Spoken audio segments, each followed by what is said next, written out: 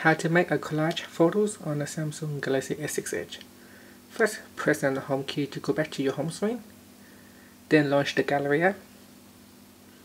From here, go into an album where it contains the photos and select the first photo.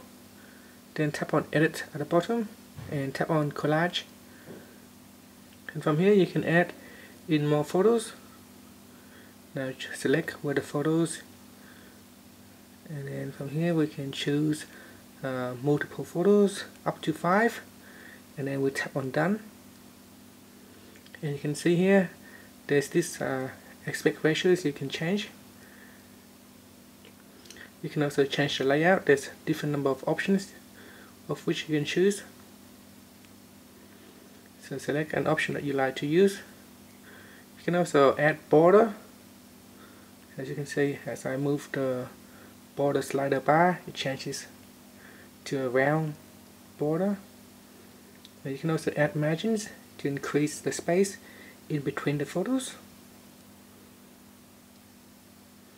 And finally, you can also tap on the background here to add in some backgrounds to the photos.